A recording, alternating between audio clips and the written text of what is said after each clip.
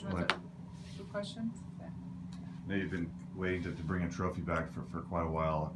What's the feeling like? You know, I think anytime you can bring a trophy back to any program, it's a big deal because championships are hard to win. I don't care if they're on neutral courts or you're talking about conference championships, obviously NCAA championship. Those are very difficult to do. So for this team right now, this early in the season, to call themselves champions, it's pretty special to see their reaction to it. I think it gives them a tremendous burst of confidence. And hopefully it'll give our students a burst of confidence to believe in them and come out and support them as well, too, because what they have done has not been easy to do. We played 3 really, really good basketball teams, 3 different games, and we were able to adapt, adjust, and be able to do it. So it's a special moment for us for our program right now. I know a lot of people are so surprised about this. Did you think this team was ready to go down there and then pull something like that off and beat three good teams, like you said, 3 kind of prominent mid-major programs? The thing about this team that I've said all along, it's a great shooting team, and it's the best shooting team that I've coached in practice. And with the numbers they put up and some of the things that we do to measure that, it's just mind-boggling to me how much better they are even than my Oregon teams in practice. And then all of a sudden we get the scrimmages and we get the exhibition games and those numbers are still there. Now we have to get to counting games. And the more this team starts to relax and play, they've had some incredible second halves at putting at numbers. They've gone on some incredible runs. So to say we were going to do this well, I certainly felt like we had the capabilities to play extremely well and play with any of these teams. You don't know how well until you get into the battle. And the adversity of the St. Joe's game and being able to come through that just made us stronger and more confident. We controlled the St. Mary's game, and we basically controlled the San Diego State game as well, too. What game do you think they did the most growing up in? Was it the St. Joe's during the 26-0 run? It was probably the St. Mary's game because the St. Joe's game was kind of a duplicate of the Texas Southern game, but you did that here at home. And to do that on a neutral court of a team that went on a 26-0 run on you, you never felt the game was out of rhythm. People talked about all the time, you must be giving one heck of a halftime speech. Well, we don't give speeches. We make adjustments. And as coaches, we made adjustments. The team listened and made the adjustments, and you could just feel the momentum in the game changing really literally every 5 minutes and knowing we could come back. But the St. Mary's game against a team, an opponent that's picked to win the West Coast Conference, Randy's been there 17 years, the amount of success they've had, 64 straight games they've won when they shot over 50%. We shoot 58 and win the game. That was an incredible win because that is a high-quality basketball program. Not that St. Joe's isn't, but the fact that he did it in day 2 against that caliber of opponent was pretty impressive. And just things like pick and roll and your guys' half-court offense and defense when you guys didn't have to rely on the 1-3-1. You guys showed a lot of man and played strong defense. What's that say about a young team where they're growing up in those types of characteristics on the court? I think, again, it's a really skilled team that can spread the floor. And the way we shoot the ball, we got 4 guys that are shooting 50% or more from the three-point line. And we're very difficult to guard, so that allows you to put the ball in the middle of the floor and run the pick and roll. But the biggest difference with this team is on the defensive end of the floor. When you talk about the 1-3-1 gimmicky defense that brought us back against Texas Southern, it brought us back against St. Joe's, but we were 95% man-to-man against St. Mary's. A team of that caliber, to be able to win a game with your man with a team this young, what you have to understand is that means you've got great growth potential because we're nowhere near where we're going to be come conference time and halfway through a conference season.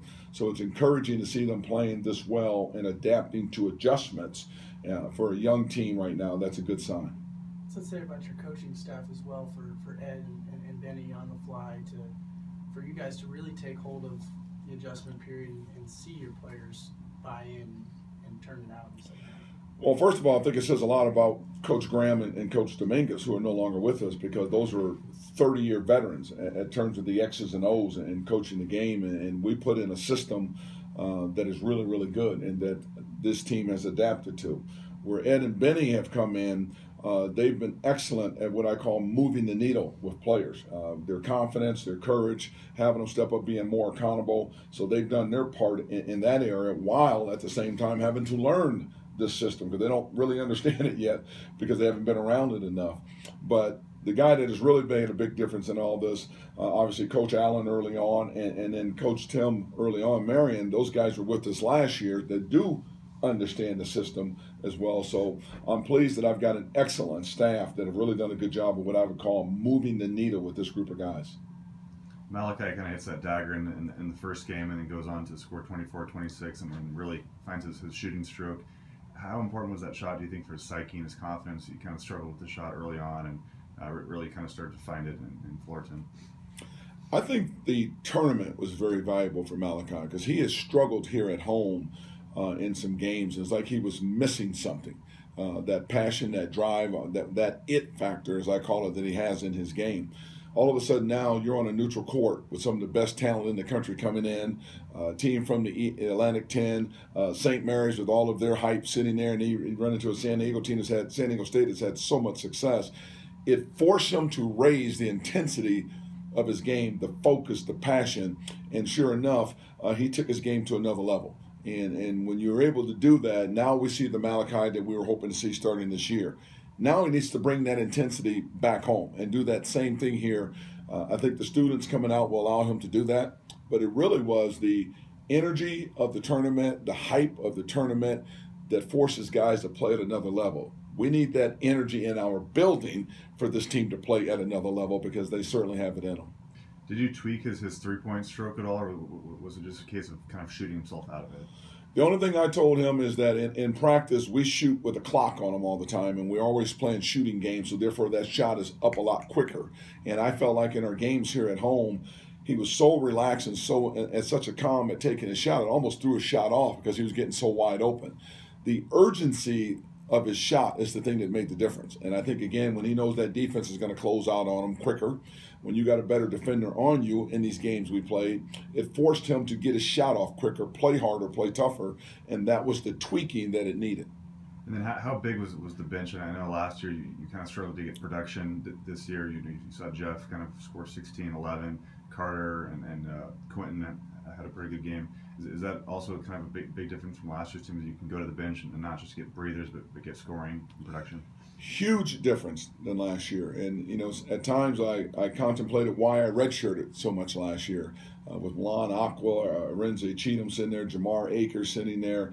But we needed to do that for their development and everything. Well, this year you've got, 12, 13, we've got 14 players on a roster, of which 13 of them are active to play.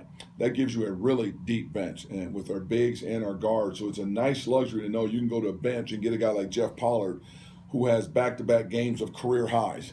Then know you can go to the bench and get a guy like Carter Skaggs that had at some one point in time made 10 straight three-pointers and is perfect from the free throw line.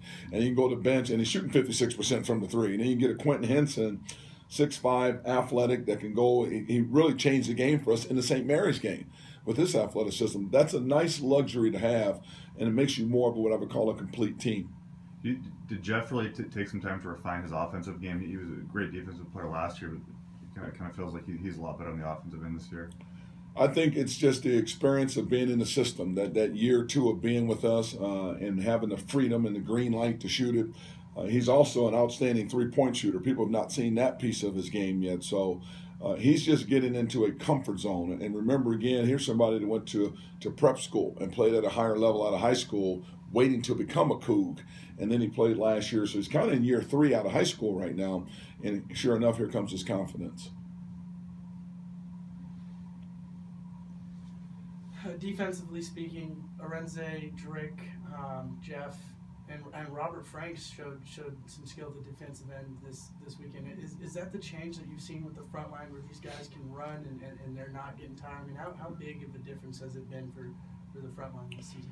It's been a huge difference that we can get up and down the floor. I mean, as good as Connor and Josh was, they weren't the fastest guys up and down the floor. They were productive in the half court. But those guys that you mentioned, Drake and Jeff and Franks and Cheatham, those guys are fast down the floor, number one. Drake's our best ball handler in transition with the speed. So they give problems bringing the ball on offense, Drake and Robo. And then on the defensive end, they can get down and shut down transition with us, number one. Number two, they allow you to press and switch and do things we just couldn't do with our bigs in the last 2 or 3 years that I've been here. So it's just a different team defensively. Ike Arebu was at our San Diego State game, and I think the first thing out of his mouth was he could not believe how hard we played defensively and how good we were defensively. That's because you have a different set of athletes right now, and you can do things defensively as well. Is there a certain time where you see maybe a single play where you're like, okay, I've got a different team here. Viontae's storming down the court and picking the ball, not giving up on the play, and then he saved it and threw it to half court. That was a big momentum change during the game. How many times have you seen those types of plays within the season? Several. Milan Aqua going over a scores table here at home. They called it out of bounds, but it was a good play. Jeff Pollard taking charges. Carter Skaggs taking charges. Viontae's play you talked about. And Malachi had a play in the game where he lost the ball and dove full length to steal it back at a critical time in the game. Those are things on the defensive end that you say, or the hustle end, that, wow, this team has a chance to be really good. But to me, it's on the offensive end.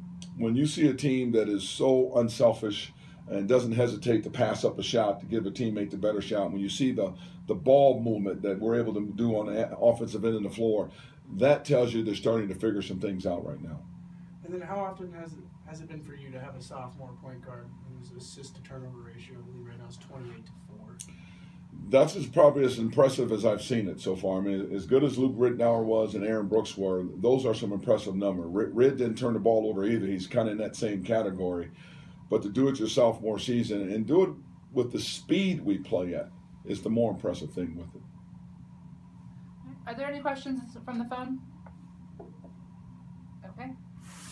All right, well, thank you. I was just going to ask about Robo. He kind of tweaked his ankle. Is there any concern there? You kind of be able to play on it? No, there's no concern of the fact that we have a couple days off, and he can take a third day off if need be. We don't play again until Saturday, so he's got plenty of time, and everybody for that matter. It's grueling to play 3 games in 4 days, sleeping in strange beds, traveling back into Pullman and out of Pullman and everything. So all of these guys need some time to kind of rest and heal up and those types of things. But we should all be ready to go come Saturday. Where's the trophy going?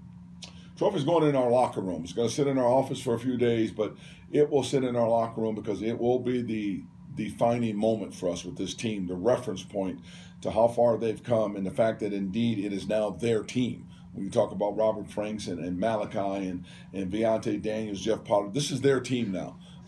Josh and Ike have moved on, and they can lay claim to leaving footprints here now at Washington State, putting their mark on this program. So they need to see that trophy every day and then make some pledges as to what the season's going to be about and put them around that trophy. We can go back and look back on them at the end of the year. So it's a great rallying cry, what we accomplished down there in Anaheim. That was no easy feat whatsoever. We grew up as a basketball team in that environment. And then quick thing, when you got on the plane, you guys were ready to come back up to Pullman, did the thought cross your mind, okay, how many people are going to be in Beasley on Saturday? You know, it has crossed my mind just because I've always felt like I understood, this program was in a hole when we took it over. And I tell people all the time, we didn't put it in a hole. I'm bringing it out of a hole. So I can't be responsible for way back there. But as we've moved it forward, I've always felt like the old field of dreams, if you build it, they will come. And I feel like we have built it now. This team is right there ready to explode. We got a lot of work to do, but the next step in it is getting the students behind us because it'll allow us to take it to another level.